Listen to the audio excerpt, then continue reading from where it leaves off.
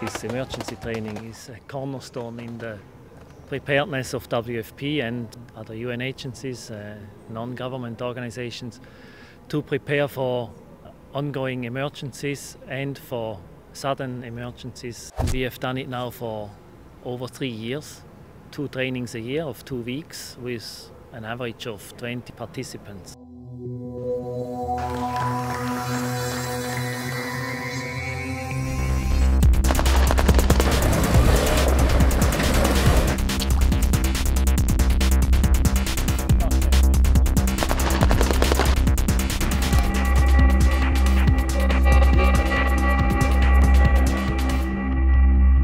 The reason why we train so intensely is because in any sudden emergency, telecommunications professionals are the first ones arriving on the scene.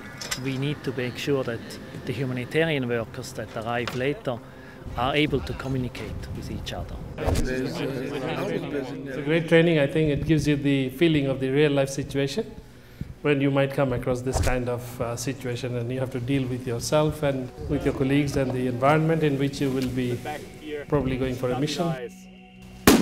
When we get to the emergency, there is no time to try to figure out how we need to do things.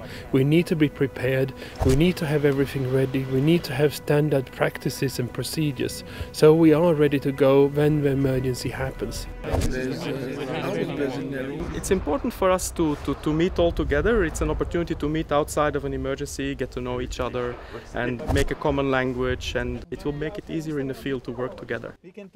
We specifically target emergency response managers, not only to be able to respond on the paper, but also in reality. We take examples from the real world, and also we prepare the people to respond on a personal level, to get them to know what can happen to them in emergencies. At the beginning, you do not understand what is going on.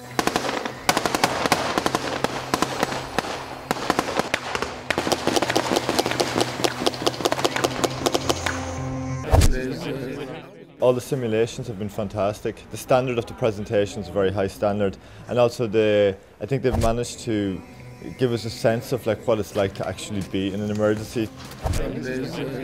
Now I have more of a concrete understanding of how you prepare a project plan, how you use this project plan to obtain funding or to assist in funding, and the importance of different factors in a emergency deployment. The practical scenarios are really good, so that we get to do the things, that we don't just sit and listen to lectures. We actually get to do the exercises and work as teams. Trousers, not the back in the unaligned position. It's going to give me a lot of tools on how to manage emergencies, how to manage the staff, how to manage equipment, how to deal with donors, and how to have leadership capacity, and in the whole how to become a better manager in emergency operations. People that do the training together, people have done the training, they understand each other, they know what language to talk to each other, they can refer to common modules they had during these 2 weeks, and they work as a team much better than that.